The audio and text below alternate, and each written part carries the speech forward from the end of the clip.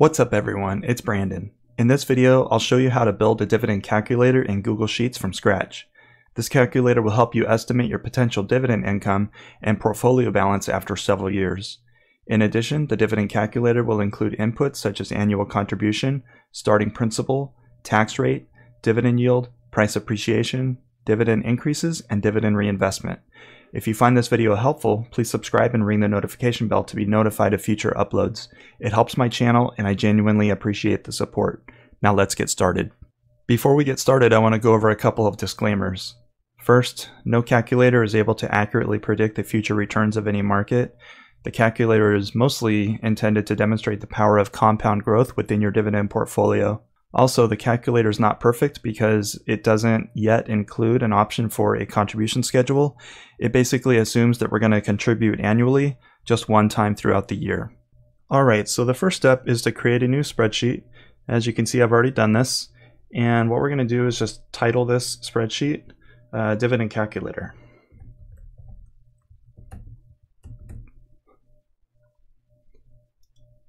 All right, and then I'm going to go down to the actual sheet and just call this calculator. And I'm calling this calculator because in the future, if you ever want to have other sheets, such as charts, then there is not a naming conflict. All right, so the next step is to add our header columns. We're going to start with the first one, which is year. The next one is principal and our yield. And then the yield on cost. And I'll explain these as we add the formulas. Oh, did I do that wrong again?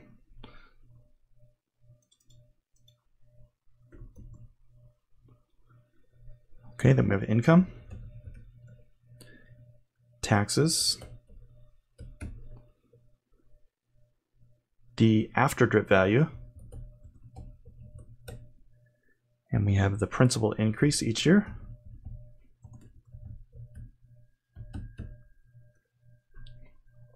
And then we want to add the new balance at the end of the year. Okay, so I'm just going to adjust this column real quick. There we go. Now we want to add some values into our inputs. So let's just assume that we start with an annual contribution of $6,000. And I say 6,000 as an example because this is the annual contribution limit for the Roth IRA or traditional IRA. And then we have our starting principal. So let's just imagine that we go in and we initially start out with $10,000. All right. And the dividend tax rate is the amount of tax that's taken out and owed to on our income tax every year on our dividend income. So we will just assume that it is 15%. In fact, I'll say 0.00. Our starting dividend yield, we'll just use 3%. And the expected share price appreciation, we'll go with 10%. So we'll just assume that we have some sort of investment, and every year we gain about 10% in its share price. And then same thing for the dividend increase. We're going to expect that every year our investment increases its dividend by 10%. There we go. In fact, I'm going to do the same format. Why is that not working? So we want to change these to a percentage. There we go. And this is also a percentage. We'll make this one a percentage, and these are dollar values, just so the formatting is consistent. And then the last one is going to be an input, or it's going to be a checkbox so that we can toggle whether or not we want to reinvest dividends or not. And to do this, you go to Insert, and there is a checkbox option. There we go. So now if you just click in here, you can say I want to reinvest dividends, or no, I do not want to reinvest my dividends. So the next step is to add some outlines to make the differences between the columns a little bit more unique and distinct. So we're going to highlight all of these fields here, and there's this little square borders box over here, and if you just choose the first one, it will put borders around all of your cells. Now we're going to do the same thing over here with the fields, but what I'm going to do is with this calculator, we'll assume that we calculate values for 25 years. So we actually have to go down to row 26. So I'm going to go start up at the first row and column and go all the way down here to 26. And then again, go up to the bordered box over here and click right there. So now this makes it a little bit more obvious as to where everything's at. Okay, so next up, we're just going to add some color to it just to add a little bit of styling, make it a little bit pretty before we get into the math. So I'll choose the fill color, and we'll just go with, I don't know, that color right there. And then over here, we'll just use a different color. We'll do like a light green color. And there we go. And then the last thing I like to do is select these columns that we're going to be using. And I like to format these with alternating colors. So I choose alternating colors, and I just usually use the first one, uncheck header, because we didn't select the header, and click done. And then that'll make each row a little bit easier to read as we go along. Now I just realized that I missed one column, so we're going to add one column here. We're just going to say insert one column to the right. We have to have a field for our contribution, our annual contribution. All right, so now that we have this, all the columns set up correctly, I'm just going to adjust these a little bit so that there's not so much space on the other side. So we'll just shrink this down a little bit, and I'll move this one over a little bit closer. Okay, so for the year, this one's actually pretty easy. We just select the column. We're going to do an equal sign to create a formula. And then there's a function in Google Sheets called row. And you just add your parens, and we're going to subtract 1. And the row function just tells us that we're returning row 2. And we just subtract 1 from 2. And what that does is it gives us a year. And if we pull this down, I believe it will fill in numbers for each of the years. Perfect. All right, so we're going to do the starting value up here of our principal. If you remember over here, we have a starting principal of 10,000, and that is in cell M2. Let's see, is that M2? M2. So what we're going to do is another formula over here, and we're going to say M $2. Now, what the $ says is that when we expand this down and change the values on the other fields, it will remain a 2 instead of automatically incrementing from 2 to 3 to 4 to 5. So it just makes it a constant. All right, so for our contribution, we're doing the same thing. Annual contribution is $6,000. That's M1. So same thing, we do an equal M $1, and there's our contribution. And this one we can actually pull down all the way. And then the yield, we're coming over here, we're at 3%, that is M4. So same exact formula. There we go. And then I think that's it for our starting values. All right, so the next step is to input the formula for our income. So this is going to be the dividend income that our investment is paying us annually. And the formula for this is pretty straightforward. I've got the cell selected, so I'm going to do another formula. And the formula is simple: B2, which is our principal, times our dividend yield, so column D. So we're going to say D2, and there we go. So if we invest $10,000, and the dividend yield is 3%, then our income is going to be $300.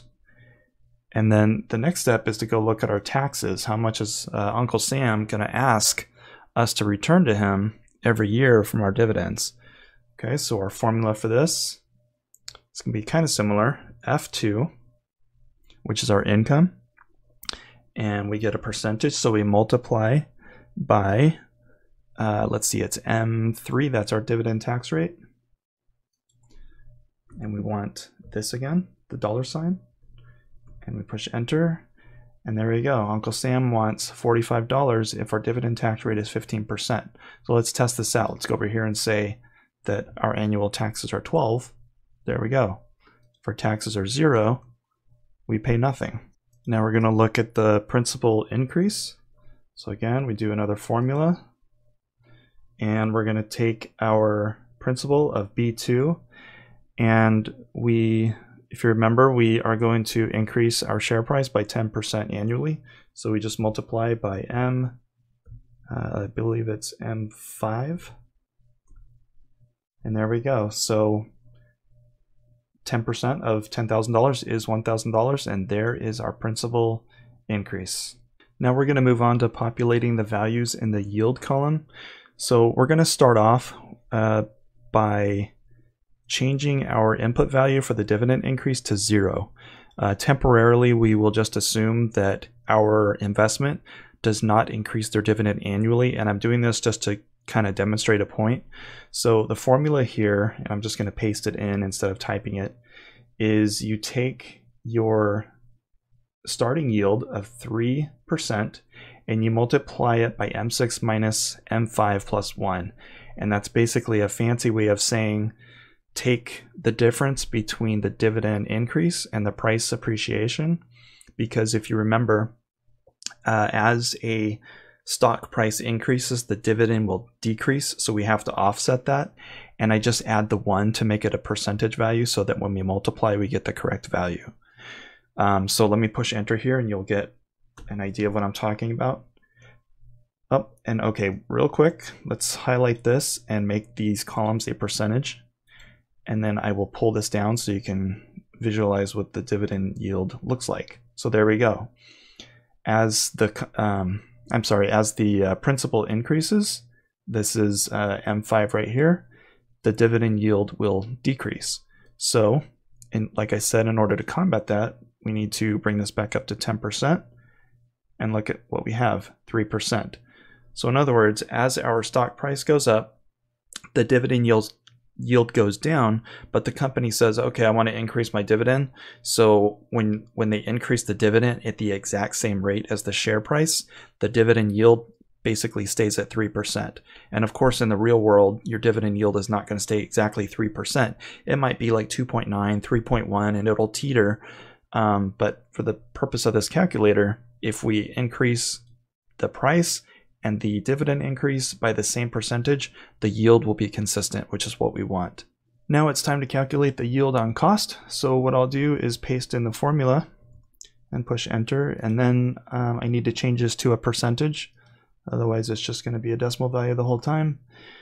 So the way this works is we'll start from the middle. A2 minus A1 in parentheses here just basically takes the year, and it subtracts 1 so that we can get a 0 and then a 1 and then a 2 and a 3. And we do this because yield on cost is based on the cost basis. It's based on what we initially paid for an investment, and then the yield on cost grows over time as the dividend yield increases. Or I'm sorry, as the dividend itself increases. And so what we're going to do is we take that 0, we multiply it by the contribution, and then we end up adding in our starting principal. We always have to include that in the formula, and that basically gives us our cost basis. So what we do is we take F2, which is our income, and we divide it by our cost basis. That's basically the formula for yield on cost. And so that gives us 3%. So next we want to calculate our principal after dividends have been reinvested and after taxes have been removed and calculated out of the income. So I'm going to paste in the formula and then try to explain this. So we're going to take our initial principal for the year, which is B2 in this case, and then we're going to use a Google Sheets function called if. And basically we're going to look at cell M7 to see whether or not this is checked or not checked.